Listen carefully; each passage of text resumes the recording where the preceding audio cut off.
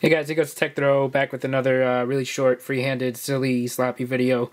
I just want to update everybody on the iOS 4.3. Beta 2 was released today, and it looks like the App Store was finally fixed. I just felt like I needed to get this out there because in the last video I said it was broken.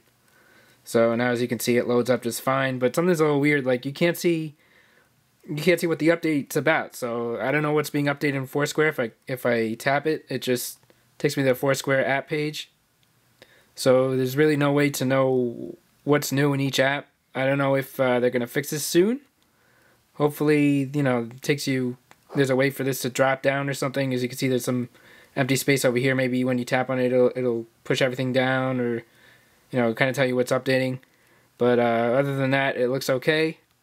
It's finally loading up normally again, so I can update through my phone, and that's about it. I mean, I haven't even looked at anything else yet, but yeah, I mean, personal hotspot isn't there, and of course it's probably going to tell me to sign up again. We'll just try it for fun.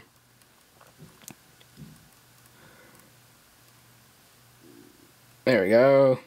And yeah, regular message, and once again, it's 4.3 beta, whatever. So that's it. I'm Nico's Tech Throw. I just felt like I need to update on that since in the last video I said, it wasn't working. It's working again, and that's it. So I'll see you guys in the next one. Thanks for watching.